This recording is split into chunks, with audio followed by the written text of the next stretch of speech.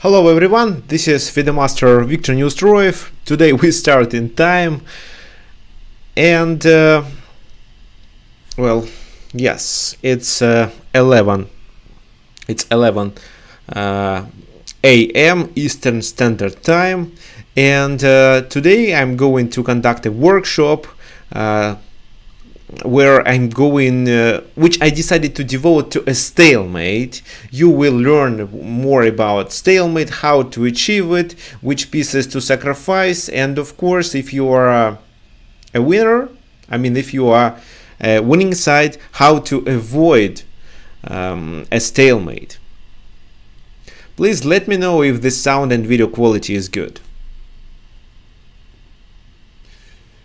By the end of this workshop, I'm going to conduct a quiz, and the winner of this quiz will be able to claim a 1-hour chess lesson with FIDE Master from our school, TheChessWorld.com. So I'm streaming this workshop on several platforms. I will be pay attention to Twitch, of course, and the one that is on our website, TheChessWorld.com.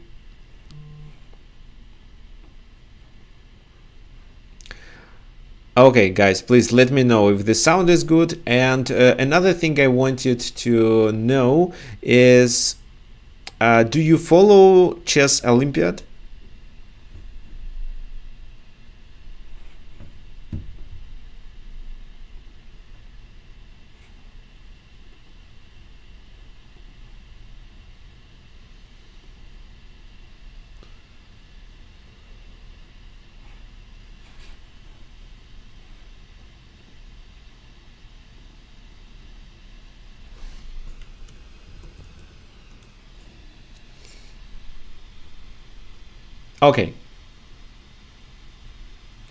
Okay, I see Barry Phillips is already here. So I kindly ask you guys to tell me if the sound is good, video should be okay. And actually in a few minutes we are about to start. First of all, if speaking about Chess Olympiad, what do you think? Who will be the winner? In my opinion, the United States, of course. So there is no Russia, no China. That's why I believe they are favorites. Maybe India as well, but I still believe that United States will be the winners.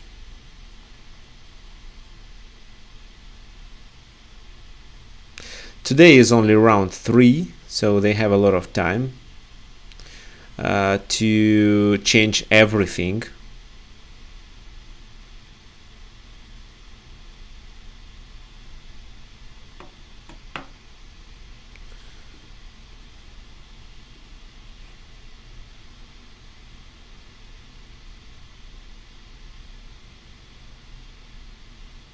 According to what I see, there are a lot of teams who won both games.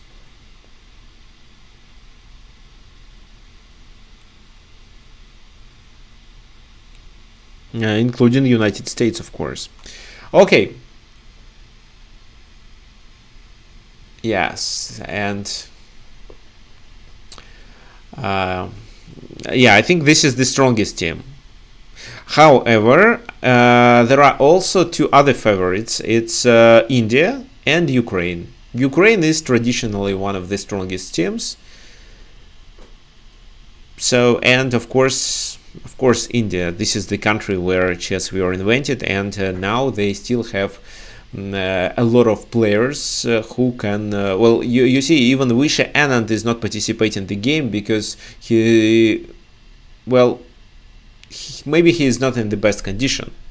He actually got retired, and I absolutely understand it, but maybe for Chess Olympiad he could join back. Okay, let's start with our workshop. So what about what is a stalemate? You probably know what stalemate means. This is a, well, if you, just a sec, if you received my emails, you know, and actually if you are a chess player, you know the rules. It's such a situation where you where your king is not under check and you have no other legal moves. So, for example, this is the first position we are going to discuss. If we look at this position, black has two queens, so white cannot checkmate this king. Something like that doesn't work, they just escape. So the only thing white can do is to fight for a draw. How to fight for a draw? Stalemate, of course, or perpetual check is another option, but stalemate in this case. And first of all, you should understand which legal moves you have. The queen has a lot of legal moves, so what means that white should retreat of the get rid of this queen, and the king has only one legal move. It's this. Somehow we should force one of the enemy queens to control this a4 square. And well, it can be queen b5, you may say. But after queen b5, if they take, it's a stalemate, that's right. But if not, then how to continue? Deliver another check. So every time you decide to sacrifice the queen in order to get a stalemate, you should realize what happens in case if they don't accept this sacrifice, but for example play something else. For example, in this position, queen d1 leads to a checkmate because the king has no squares to escape. The only legal move is to take this queen, and now the king cannot go to a4. This is a stalemate. Yeah, thank you for your suggestion. It's queen d1. Okay, let's continue with the next position, which I'm sure you'll find quite simple.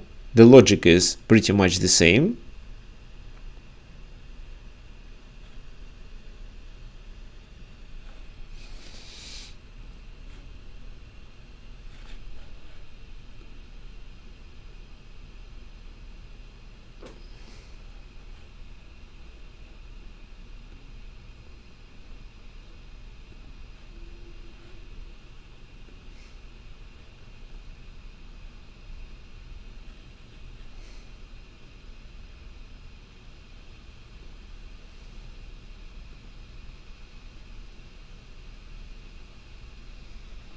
So what do you think, guys?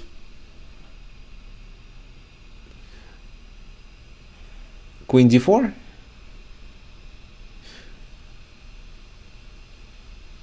Or what?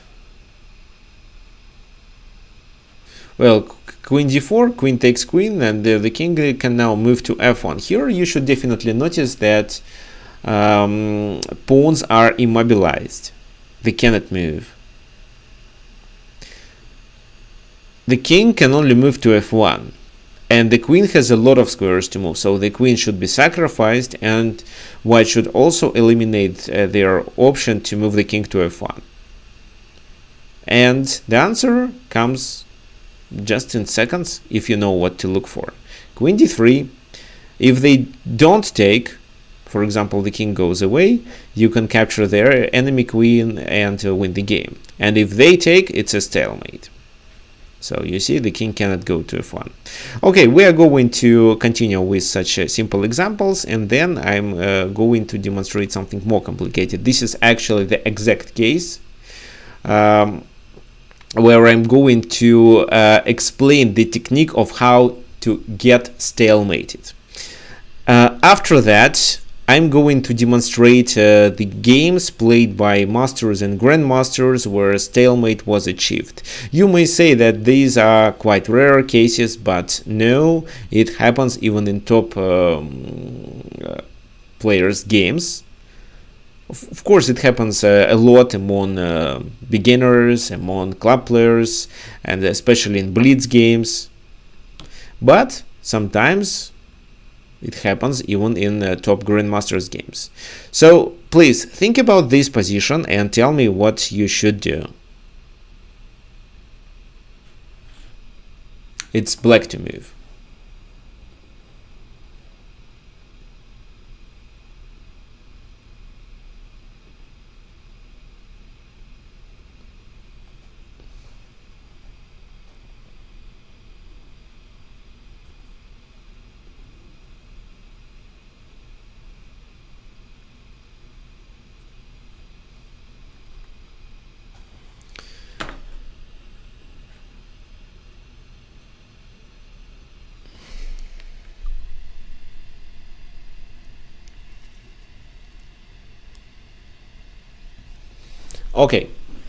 Okay, let me, while you are thinking, let me explain the strategy. What you should do, what is your order of actions to get stalemated. Here Alex suggests, for example, knight to d2, but knight d2, rook h7 mate. So here you see, first of all, you should realize what your opponent is threatening, and they're threatening with a mate, this or that. And I don't really see a good defense against it. Maybe rook h8, but rook h8 means you have to play this passive position, and they will definitely find how to gain the material. For example, if you play this move rook e7 and they take the advantage of the pin. Yes, you can unpin then, but if you move the knight away from e4, you lose the pawn on f6. For example, rook h8, rook e7, let's say queen c1 in order to unpin. King goes to h2, let's say knight is now hanging and has to move, let's say there, but queen f6 this time is a checkmate.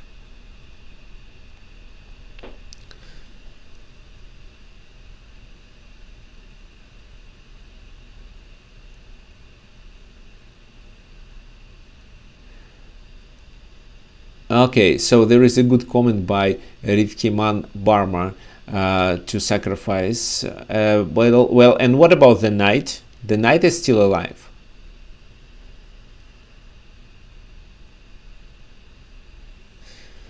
Okay, so the algorithm is like that. So first get rid of almost all of your pieces except your queen or rooks, or the pieces that are pinned. So you should only leave the pieces that you can sacrifice quickly with a tempo, with checks or something like that. Make sure all your pawns are blocked and can move. Sometimes the pawns can be pinned as well. In this exact position both pawns are blocked. But if you provoke the enemy bishop or the enemy queen to move,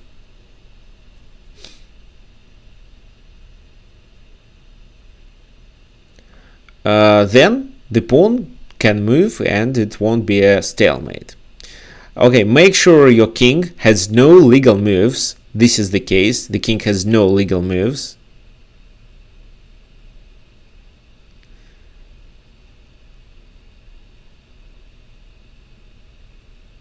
So, and now you should sacrifice.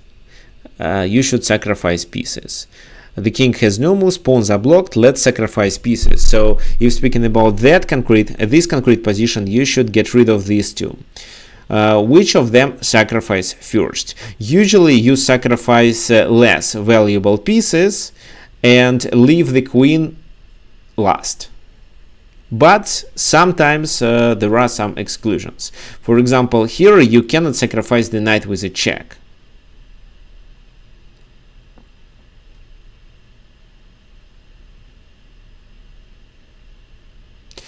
Okay, extra fun rocks suggest a good combination, but actually it's a kind of a mistake. It is a mistake because when you play with your, well, every time the queen goes here, bishop goes to d1, either to take the queen or to block this check. And after the bishop goes to d1, the g-pawn can move, and the concept of getting a stalemate ruins. That's why here the move order should be slightly different. While there is no moves with the knight that deliver a check, the first option is rook b1. Rook b1, king has to move to h2. You see, this time it doesn't make sense to block with the bishop. Oh, let's if they block with the bishop, then queen takes, king h2, and queen h1 is a checkmate, of course. So rook b1, they can only move the king to h2. Then you sacrifice the rook on h1. That was correct. So several people suggested this idea in their lines. Then you continue with knight g3, because the king is on h1, and while the king is there, you may sacrifice your knight with a check. So knight was such a piece that can be hardly sacrificed with a check, and while the king is on h1, let's take the advantage of this opportunity. This is actually a fork, and if they ignore and don't accept this sacrifice, we take the queen and play for a win. That's why they are most likely to take. Now the queen left. We cannot exchange queens. Then the g-pawn will be available, will get some legal moves. We should sacrifice the queen. Every time we push our queen to the first rank, they block with the bishop. This is what we should avoid. But because of the f-pawn left its position and is now on g3, we can sacrifice the queen on g2, and they have to take it. And then this is a stalemate. Let me show you. So first you sacrifice less valuable pieces, but you cannot sacrifice the knight with a check, so that's why rook goes first. King h2, you see? So king h2 has to be played, because of this move you take with the queen and deliver a checkmate on h1.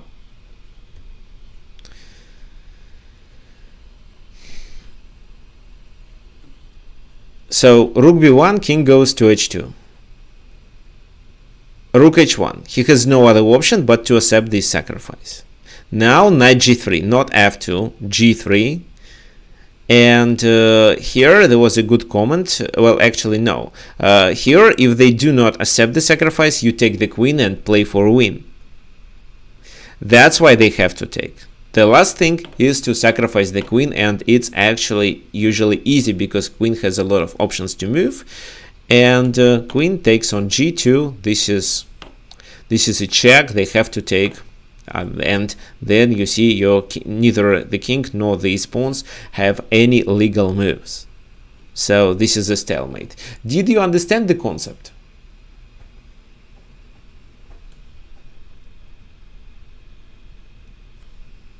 Or the algorithm of how to sacrifice pieces?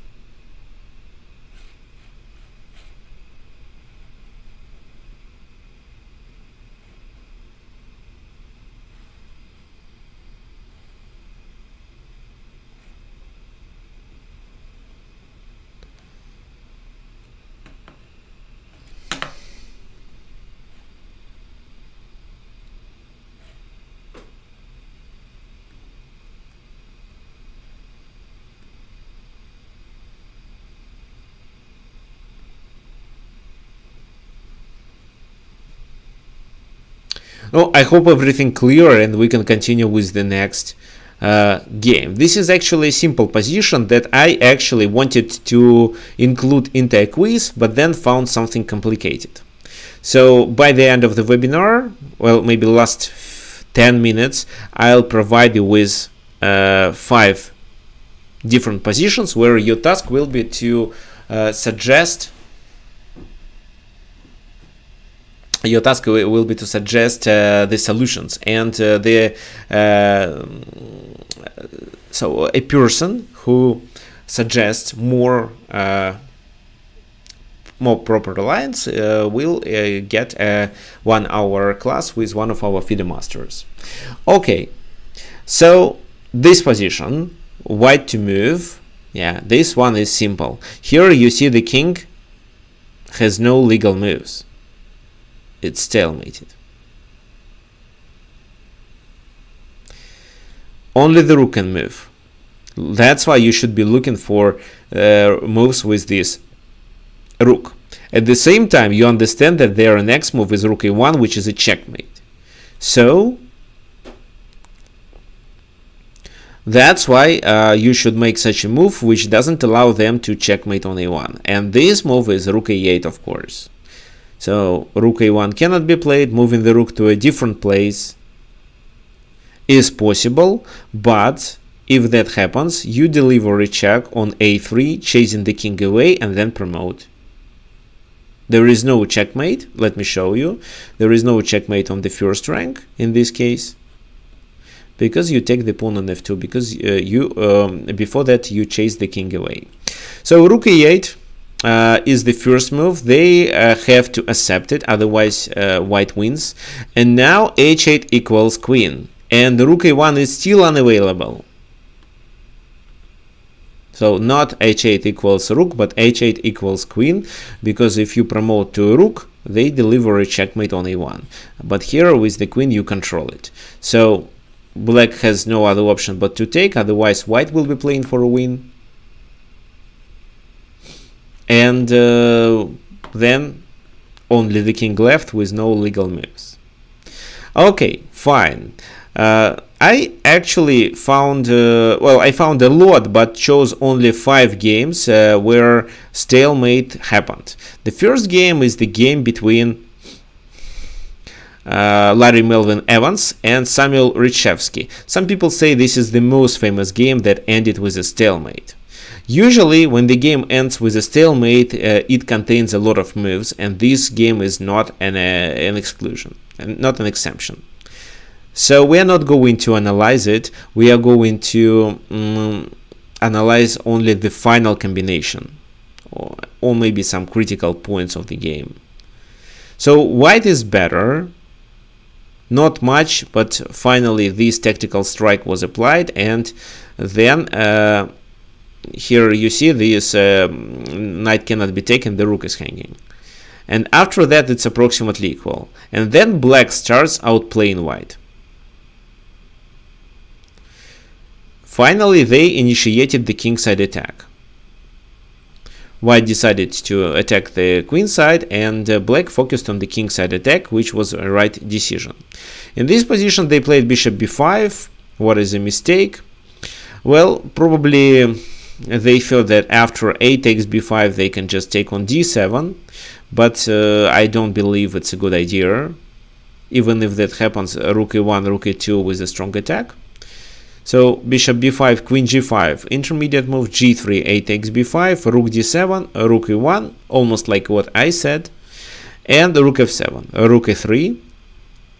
White continues with h4, chasing the queen away, rook e2, an intermediate check, king goes to h1, and in this position, what would you do if you were black actually? Could you please tell me?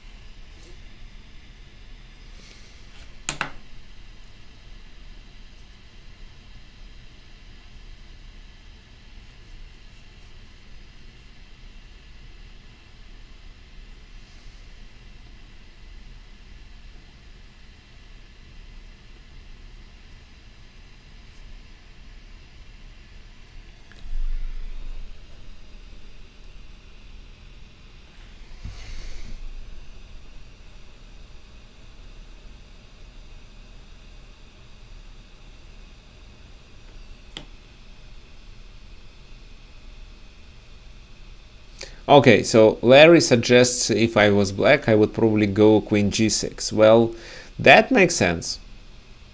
Queen should go to g6. So you see, sometimes I'm looking up because my second monitor is located in front of me. Okay, fine. So yes, queen g6 is the best option, and this move should be played, of course. Then what? They cannot take anyway, so the rook is hanging. Probably the game could continue like that. Queen e6, threatening with a mate actually. Rook h8, maybe king g6, and I believe in this position white has to exchange queens and lose the game because they are down the material. In the game it was queen g3, and after that Well, this is a blunder, yes, and after that white was able to apply a tactical combination and end up with a stalemate. Could you please tell me this tactical combination?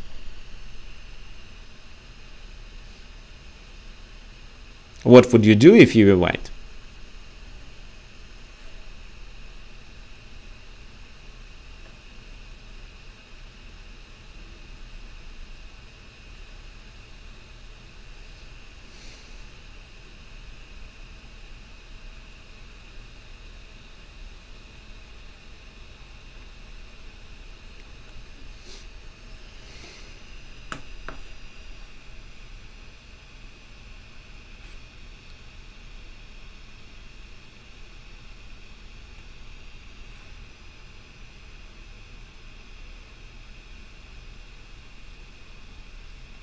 Yeah, you may need some time to think, of course. I'm just checking if there are any comments. Oh.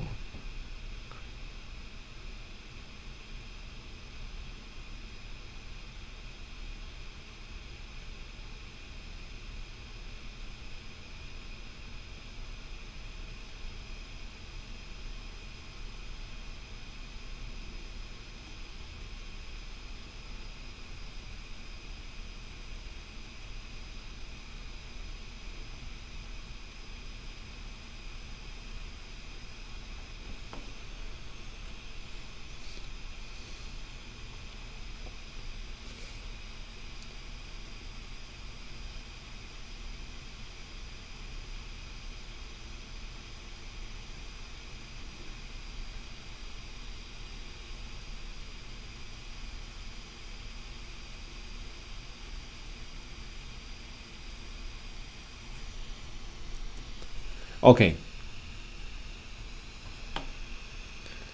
So queen h8, queen h8,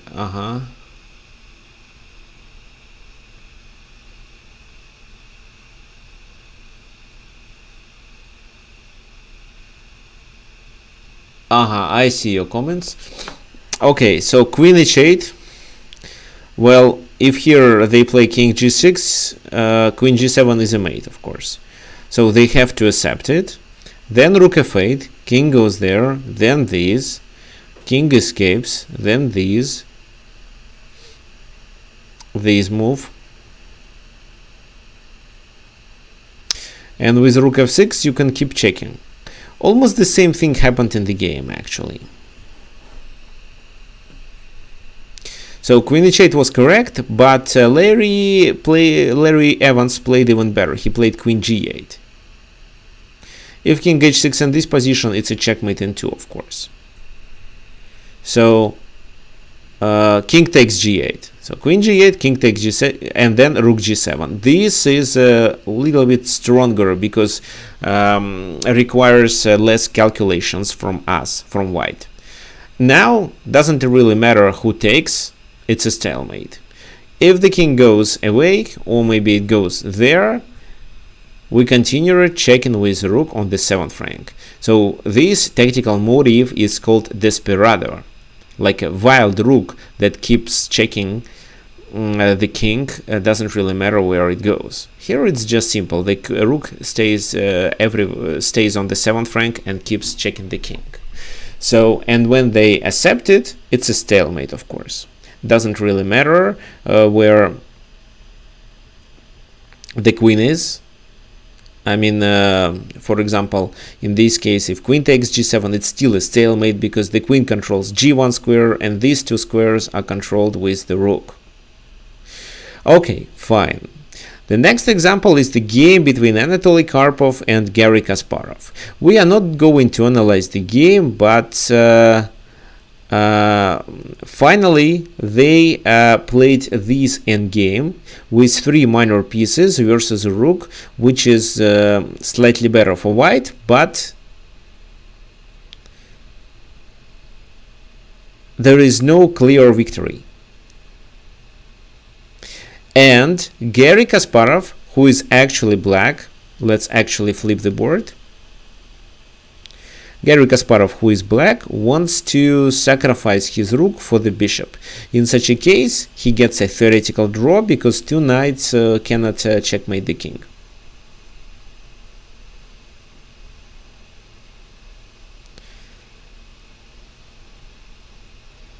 And then finally they came to this position where it's black to move. What would you suggest if you were black in this position?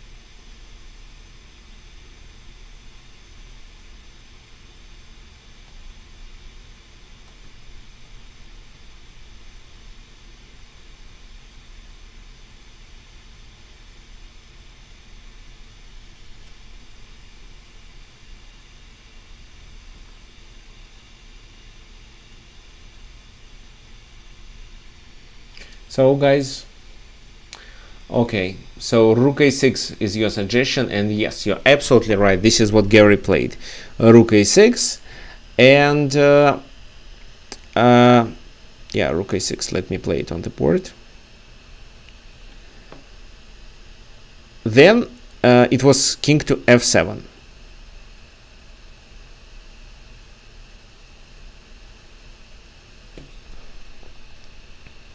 But if it was king to e5, well, for some reason I can't make this move. Okay, let me do something.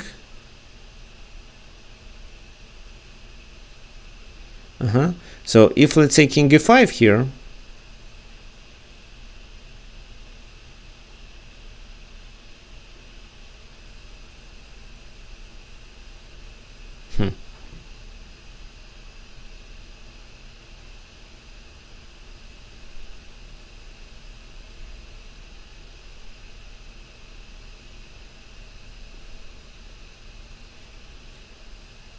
for some reason chess doesn't allow me to make a move. Wow.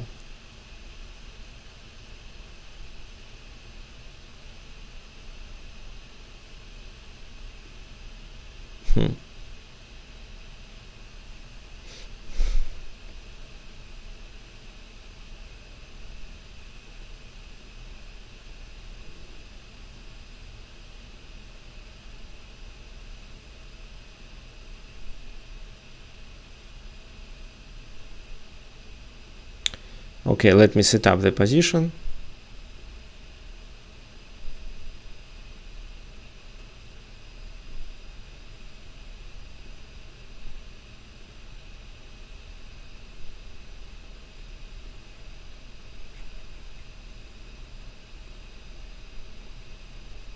Okay, finally I was able to do it.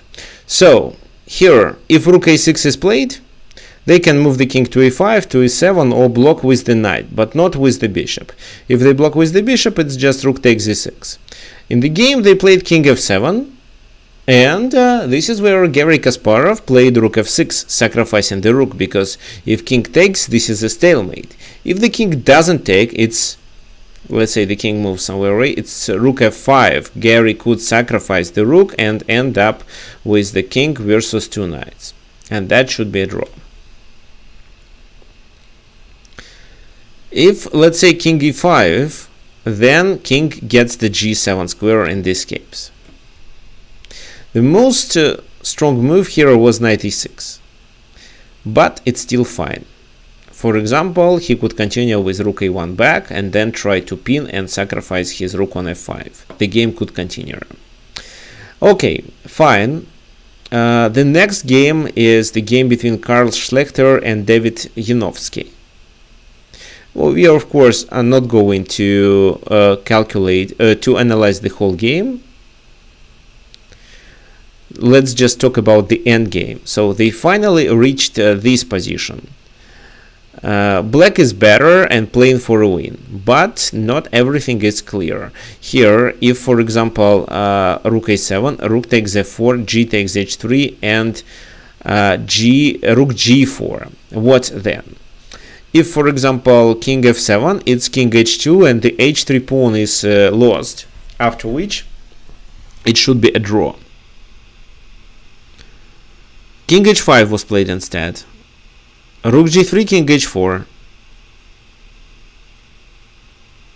What would you do in this position in order to save it? What's your opinion? Because if you decide to play king h2, rook a2, and you lose your rook, and there is no stalemate, of course.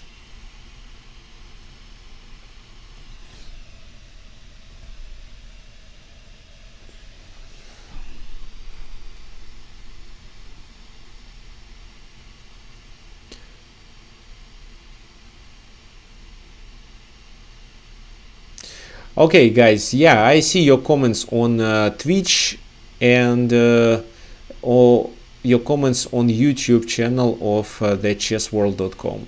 So this is what you can actually, so you can keep posting on at chesslance.com masterclass video. So I see your comments, it's fine, and I kindly recommend you to stay to the very end, because there will be a quiz and you may gain a prize, which is a 1-hour class with one of our coaches. And there is also something else I prepared for you actually.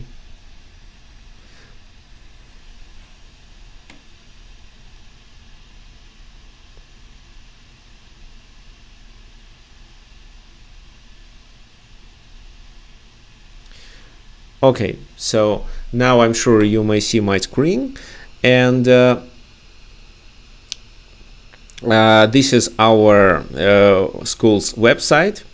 Here you can always schedule a free chess lesson. It's a 20 minutes class where you can, let's say you click here, you can choose a coach you want to work with, and you can ask your coach about anything. So like, what should I do to get better in chess? What do you recommend me? What openings do you recommend me?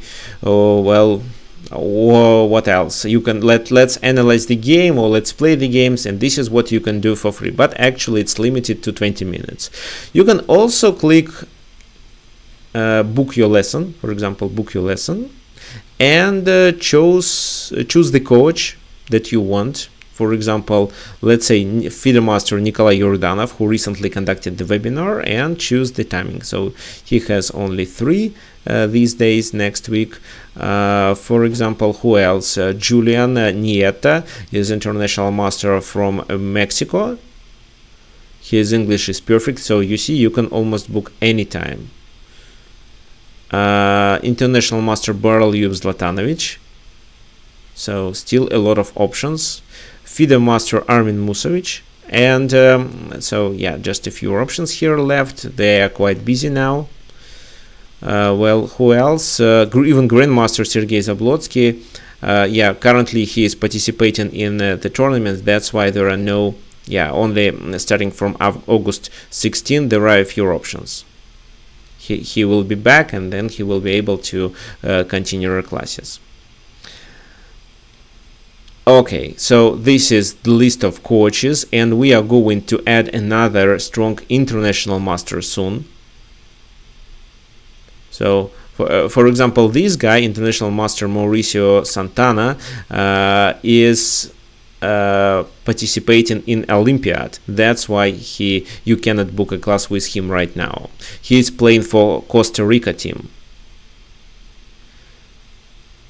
And these guys are available. Okay, fine. Let's continue.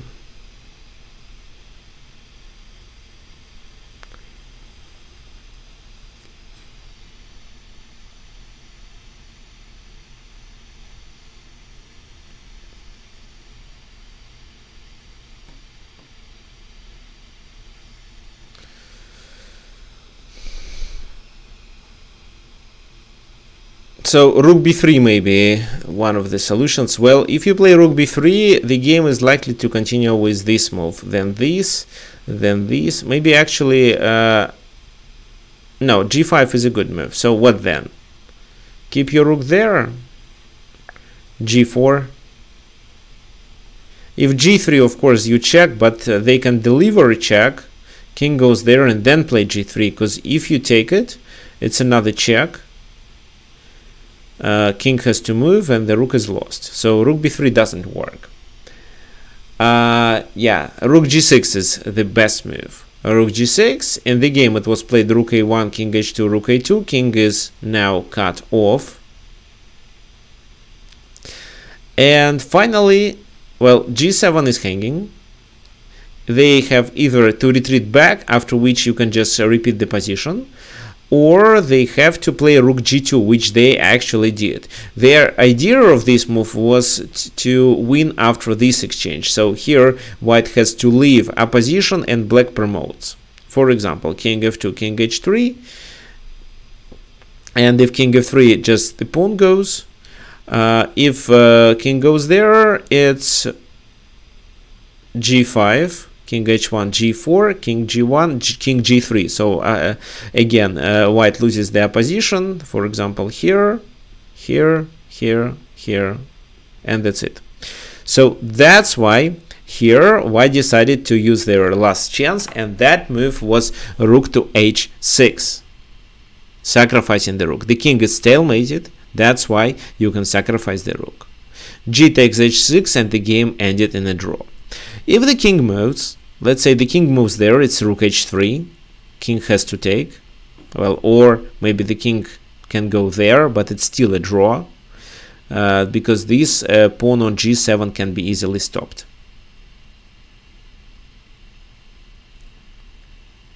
You know that when the king stands in front of the pawn, the h, g, a and b pawns cannot be promoted. If speaking about the other pawns, it depends on the concrete position. So rook h6, if king g4, it can be still rook h3 with the same idea. Against one pawn with rooks on the board, white is able to draw the game. Okay, the next example is the game between Klaus Wockenfass and Ulf Andersson.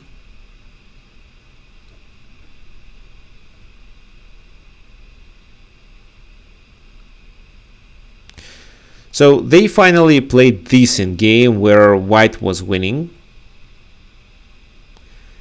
So let's flip the board. Here white was winning.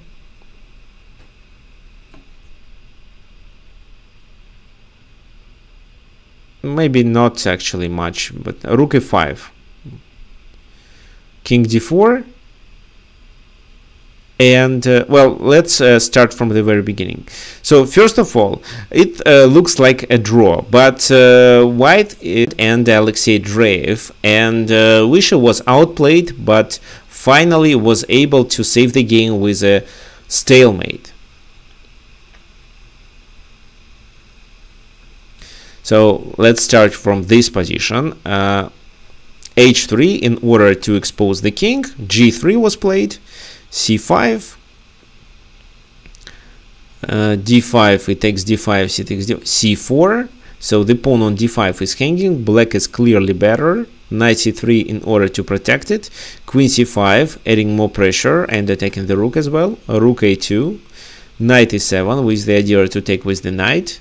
Rook a b2, finally knight takes d5, rook b5, And this is where black decides to take on c3, because if this queen is taken, then knight b1, and the white queen is hanging. A white queen moves, but the rook is lost. So finally black got 2 rooks and the bishop. Of course, you may say, what about this move? Well, if this move, then the c pawn plays the most significant role and can be promoted. That's why here knight d4. It's not a sacrifice, of course. And I doubt that something like that can be played. Probably queen b7 then, or maybe knight f5, knight f5. King g6 to protect on f5. Queen b7, bishop d4, queen b6, attacking the knight. But who cares? It's f6 and let them capture the knight. c3. So you see, he is trying to create a stalemate. This piece can't move. The king has only 1 square. Bishop d3. c2, sacrificing it, rook c2, and rook h8. Quite a logical idea, with the intention to play rook c1 and gain the queen. But bishop f5, rook takes f5, and g4, taking the advantage of the spin.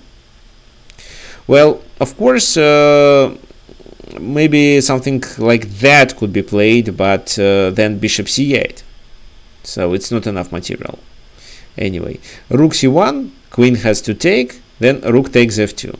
Look at the position. King goes to h1 to avoid a discovered attack.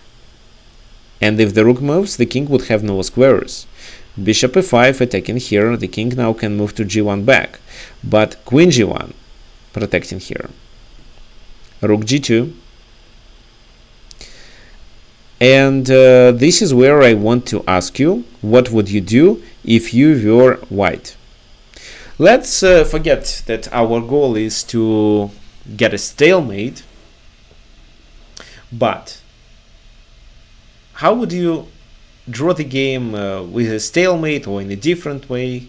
For example, if you exchange everything but leave these 2 pieces, the bishop and the h3 pawn, the king on h1 can successfully stop it. So how would you play here as white?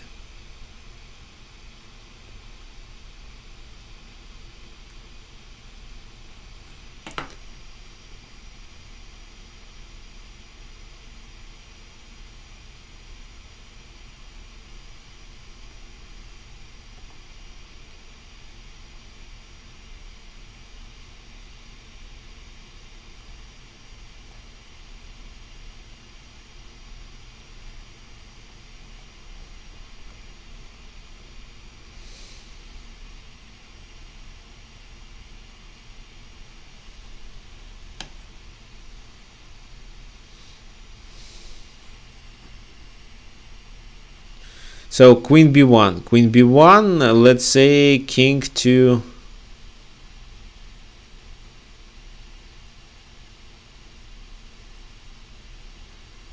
g7, and in case of queen b7, it's king to h6 and no more checks, and then you lose on h2, so the pawn is gonna be so dangerous.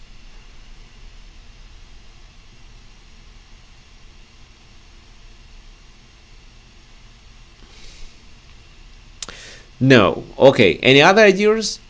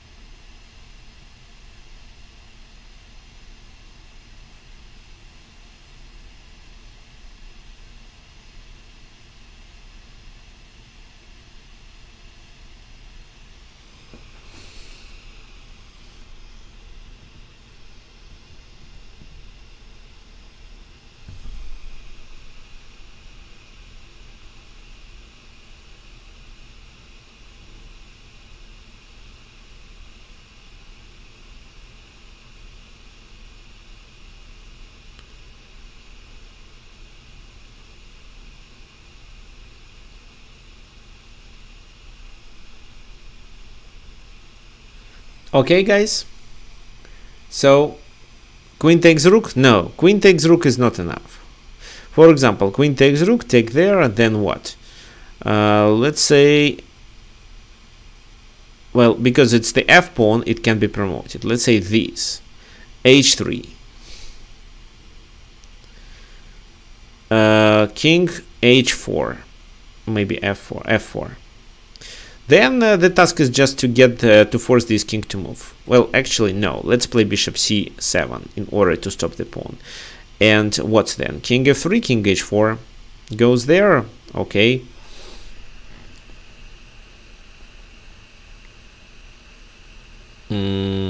Let me play this move. Then king h3 in order to not lose.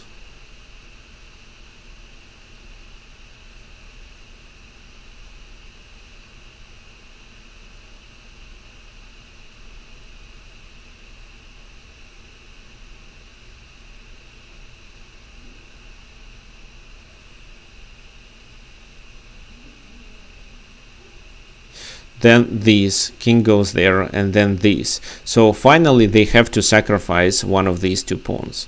And when they sacrifice the pawn on a5, they then lose the pawn on h3, for example, like that. And then the g4 pawn and black promotes. Okay, so here the answer is a5. So can you imagine it? Vishy was okay to sacrifice his queen. Here, how to play? Well, of course, something like that doesn't work. For example, king g5, this. And in order to stop the pawn, they have to play bishop d4. But then king h1, and, well, what's then? a7 is played, and after bishop h7, it's a stalemate. That's why king g7 was played. a6, bishop b8 to stop it. King h1. So you see, the king has, after bishop a7, the king would have no legal moves. King g8, king g1, king f8, so they repeated the position, and finally g5 was played. There, g6, f4, g7, so they have to stop this pawn, otherwise white promotes to a queen, g8, king g8, and finally a7.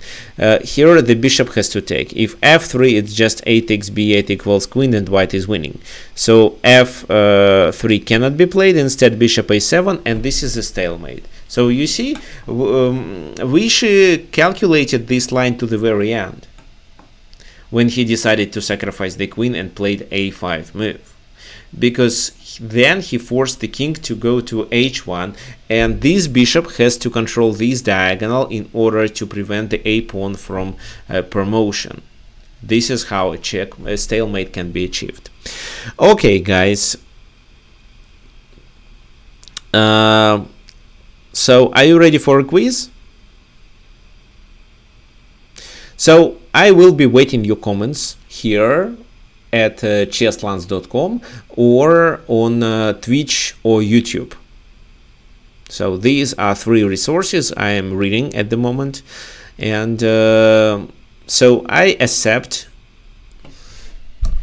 only, okay, let's say I give 2 minutes, maybe, okay, I'll give 2 minutes for the first position, and your task is to suggest a line with no mistakes. In such a case, your answer will be correct. So this is the first position. It's black to move, and I give you 2 minutes for this position to find how black makes a draw. It can be a stalemate, or it can be something else, but it should be a draw.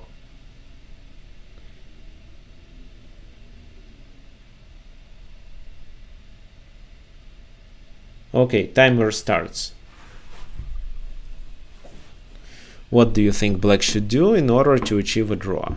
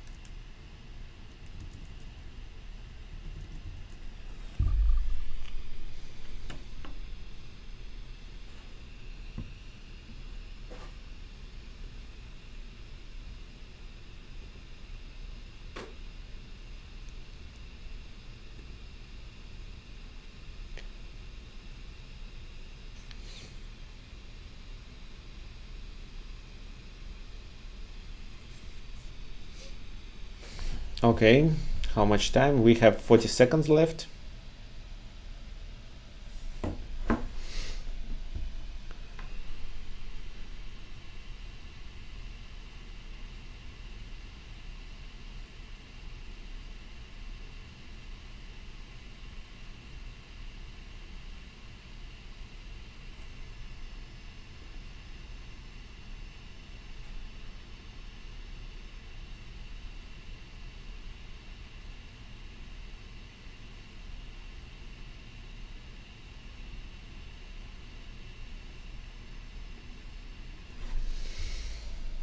Okay. Okay, so we see I have only one answer, and this answer is correct. So it's queen g8. They have to the pawn is pinned, so they have to play something in order to, oh well, maybe queen b5 in order to push the pawn, not king f3 of course, but well, it doesn't matter which move they play. Black sacrifices the queen for that pawn. If white does something else, then it's still a draw. So queen e8, for example, queen g8, they exchange now, sorry, and the king stays in the corner, so white is unable to take any of the pawns. And if this queen is taken, the king is stalemated. Okay, so my congratulations to Extra Fun Rocks. That was correct. Let's continue with the next one, and here the question is how white draws the game in case if black plays rook takes h7. So your task is to draw the game with white pieces. Time starts.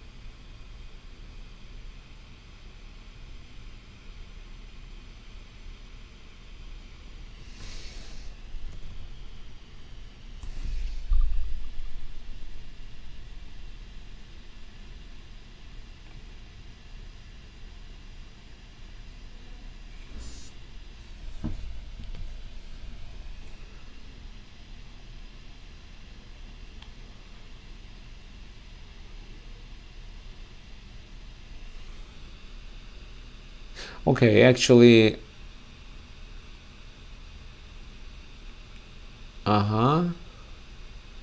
there was also a correct answer by Wenli Huang about the first position.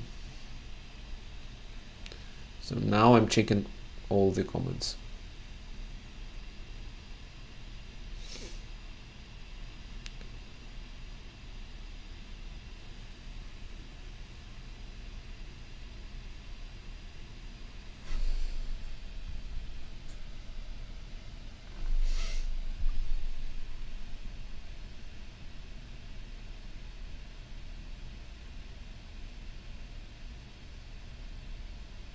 Okay, time is over, so let's check the answers. So here, yes, it's correct. Chiranjeeb, Barry Phillips, and Extra Fun Rocks are correct, as well as Wenli Huang and Samuel Gu, or Gu. So the answer is rook takes f7, threatening with a mate. Well, they doesn't really matter what they do. They probably have to take, otherwise you checkmate or you gain a rook. So probably they take, doesn't really matter with which rook, and then you play b5. They can play anything, but white has no legal moves. Correct. Position number 3, where it's white to move. 2 minutes started. Here you draw the game either with a perpetual check or stalemate.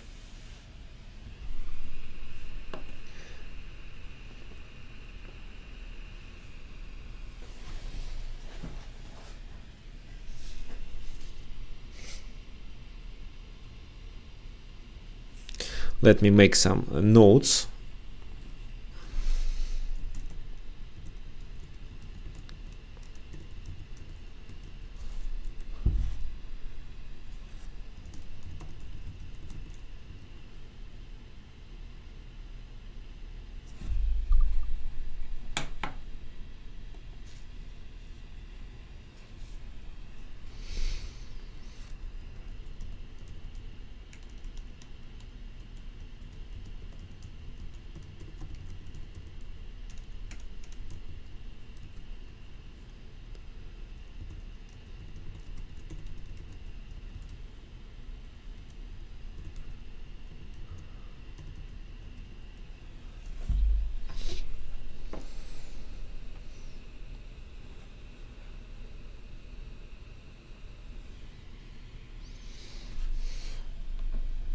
So 30 seconds left.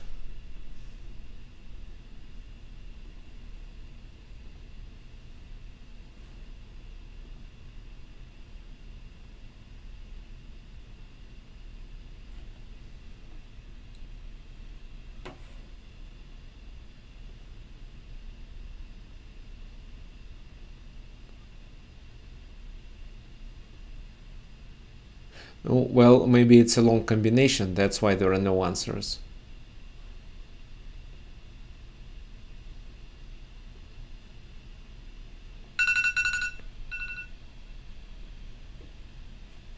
Okay, guys, any suggestions? No?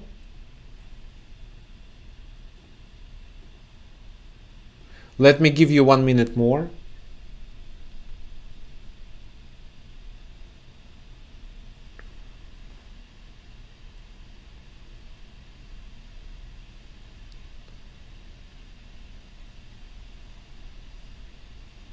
Oh, Chiranjip, if you suggest Queen F8, please continue the line, because it may be even a long line.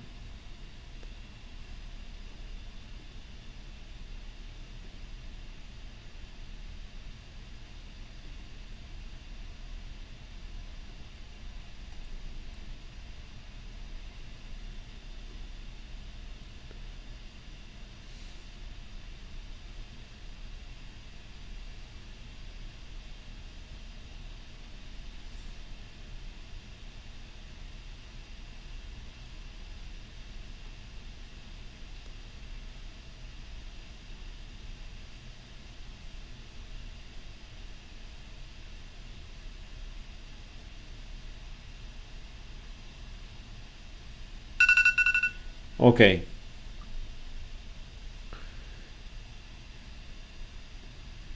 So, no ideas except, well, Queen F7, Queen F8 are just the ideas. I can't accept them as answers because they do not immediately lead to a stalemate. But let's, well, okay, nobody suggested the line, so let me explain. So first of all, this doesn't make sense. After rook takes f7, at least the f pawn, the g pawn can move. It doesn't work. Queen f8.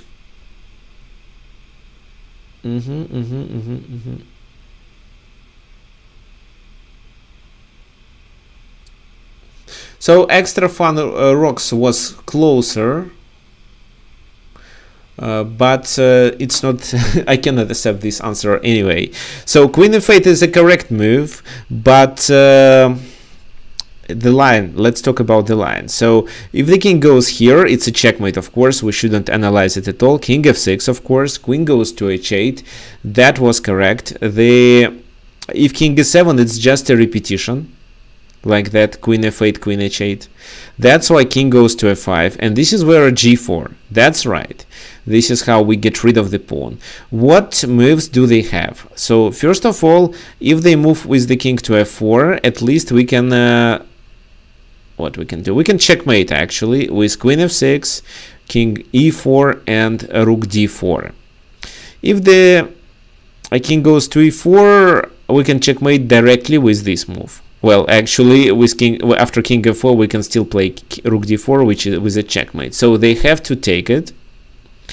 Then, you see, we have the king is stalemated, this pawn is immobilized, rook and queen left. So we sacrifice the less valuable, which is a rook. What happens then? If they play king to e4, it's a checkmate with queen e5. Same thing happens in case of king f4. So they have to take this rook. And after that, here the most important move in this position is queen c8. This is a double attack. Another important feature of this position is that after king f4, queen c1, queen takes c1 is a check. Because if it wasn't a check, rook h3 would lead to a checkmate. But because it's a check, white is likely to win this game. That's why here after this check they have to take our queen, and then this is a stalemate. So long combination. So we still have two leaders, Wenli Huang with two correct answers, and Extra Fun Rocks also with two answers. Samuel Gu, Barry Phillips, and Chiranjeep only one correct answer. Let's continue with position number 4. It's white to move. The task is to draw the game, and this time I give you 3 minutes.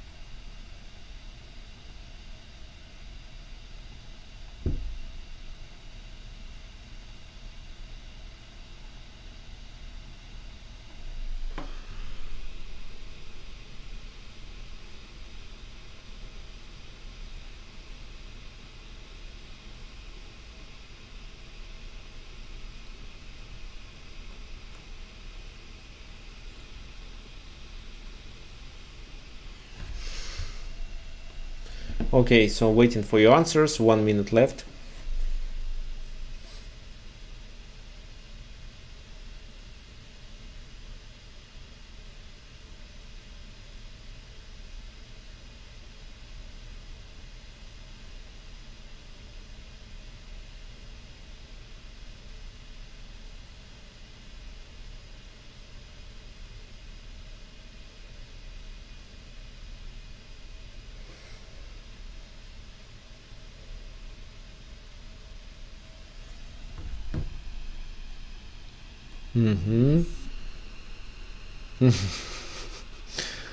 So I see the answer of John and Extra Fun Rocks. Okay, who else? Okay, Wenli, one move is not enough. Please suggest the line.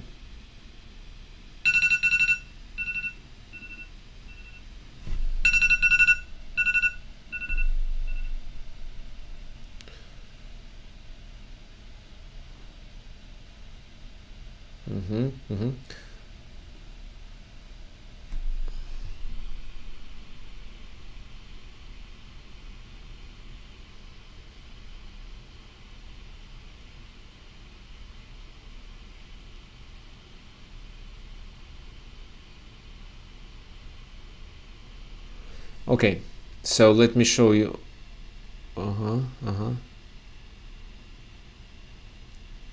Okay, fine. So let me show the solution here. Well, first of all, d6 and this pawn should be taken right away. Otherwise, it's either d7 or d takes e7 and the pawn is promoted. E takes d6 and king d3. You're absolutely right about this move. What happens then? Then you successfully stop the pawns and you're about to promote this pawn. Only the bishop can stop this pawn, and the only way with the bishop to stop it is to take on g3 and then continue with d5 in order to stop the pawn. a6, and finally they play this move. You see, with d pawn and with d5 pawn the king cannot move there, so you play a7, you provoke them to take with the bishop, so they protect the pawn on d4 and the king has no squares to move to. Okay, so okay, I give 1 point for Wenli Huang, Extra Fun Rocks, and John Wogan.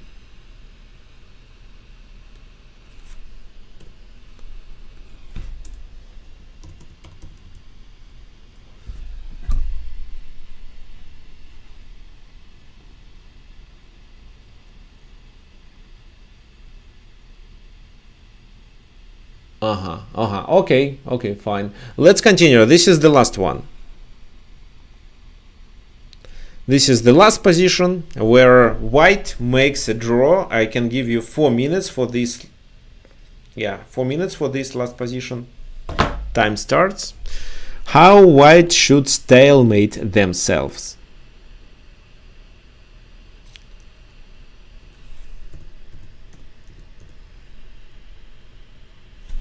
So it's white to move, they should get a stalemate. Or they can draw the game in a different way.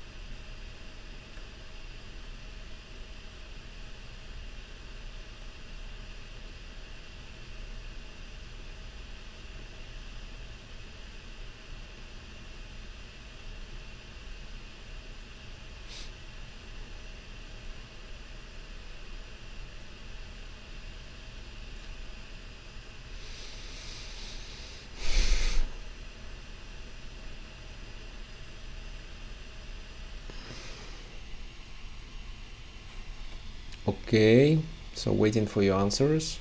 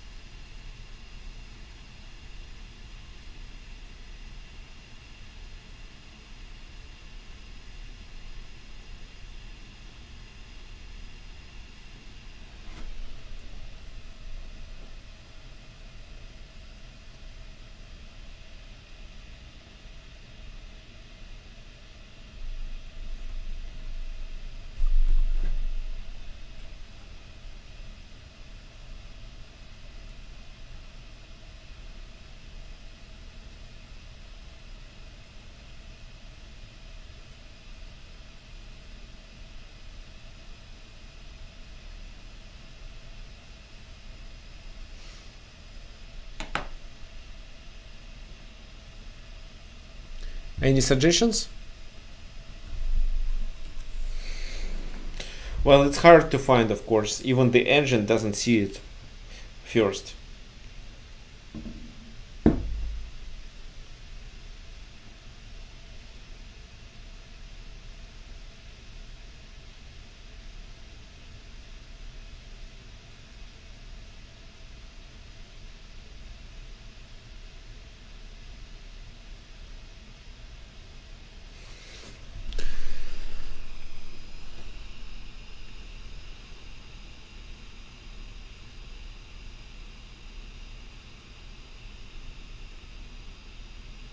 So Barry, you are looking how to draw the game with white pieces here. If black plays h2 in this position, they win, of course, but it's white to move. Okay, I'll give you 1 extra minute.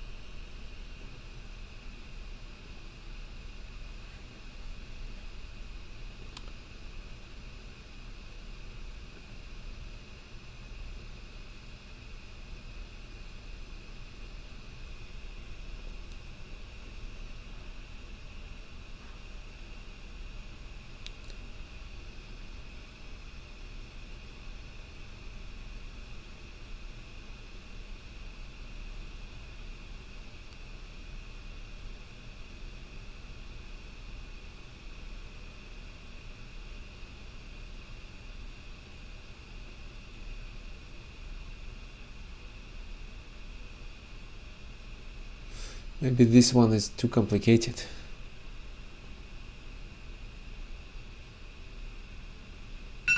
Okay. Yeah, time is over. So, any suggestions?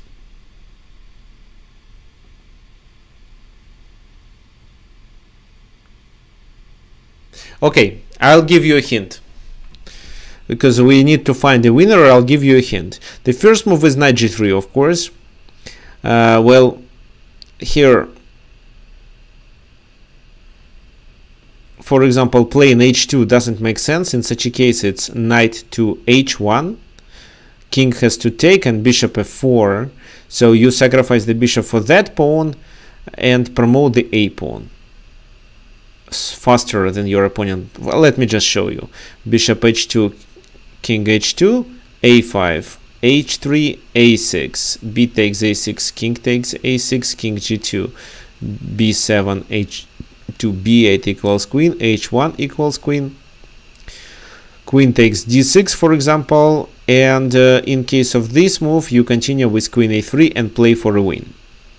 At least white has a draw, but they are playing for a win in this position. So knight g3, they have to take this knight. And your next move is bishop d2. Then black may continue with h2 or g2, doesn't really matter. How to play them? I give you 1 minute, please suggest the answer after h2.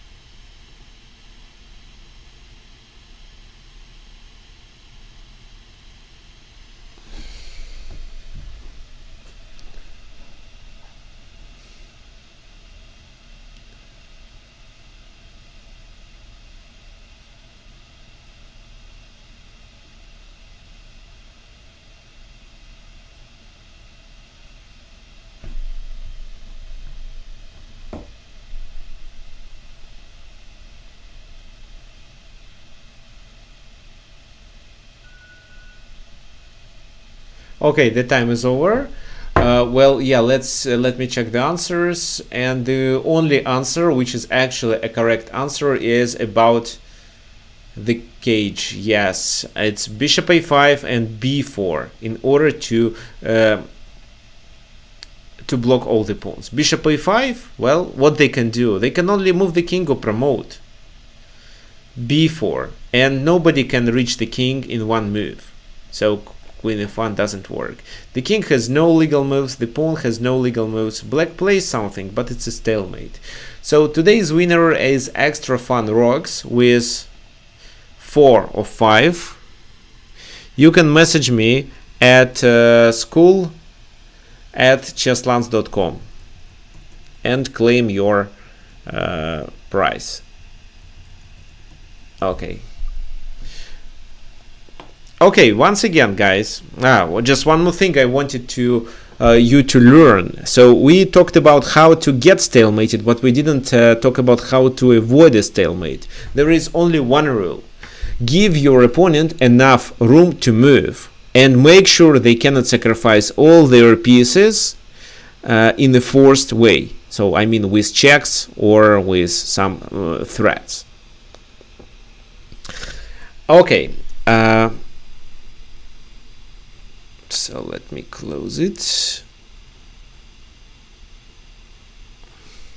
There is something I would like to share with you as well. So please look at the screen. Now you can see my screen, and there is a course I recently created about how to find tactical strikes. I mean how to find stalemate. This course covers the position that we didn't analyze, and they are divided into different levels. So simple combinations, medium difficulty combination, advanced, complex, and finally the example of the games. And you can get this course for free. It's quite a short course, about how many, maybe 1 hour, even maybe less than 1 hour. So you can get this course if only you click on the link that I'll provide you in the chat just in a few seconds. I also want you to understand that you get to Skillshare.com platform, and they may ask you to get a subscription. You may or you may not get it. If you want just this course, it's fine. You can watch it just using my link. If you are looking for some other courses on their platforms, doesn't matter if they are related to chess or not, you should get this subscription. But for this course you don't need, if only you use my special link. And another thing I want you to remember, first of all, yeah, you remember we talked about this guy Mauricio Santana. He is playing for Costa Rica team. On the first board, he is the best chess player from Costa Rica. In the first game he won, the second he lost to Grandmaster Peralta Fernandez, and the third game he is playing. So now I kindly recommend you to book classes with our coaches. You can either order a free class, a 20 minutes class. For example, here below, if you click on this link, you can book a class with international master Boroliub Zlatanovic. If you want to choose another coach, just go to the main page, click schedule your free chess lesson, choose the coach, and book a free class. If you decided to work on chess and have regular classes, we have some discounts. You can just go here, book your lesson and choose a coach, or you can go to bundles and pay for 4, 8 or 16 classes, and then book your class with the student. In such a case, you get a discount of $2 or $4 per class. Okay, so that was FIDE Master Viktor Neustroev, and the webinar that was devoted to stalemate, how to avoid it. I'm sure you enjoyed it. So there will be no event next Sunday, but there will be the Sunday after that. So please stay at chesslands.com and I'm sure you will enjoy chess and also improve your chess performance. So wait for the link. I'll share it in just a sec.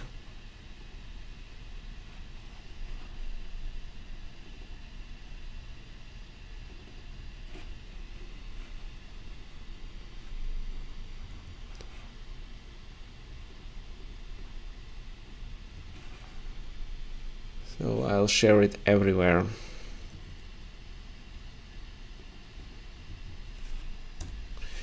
Here.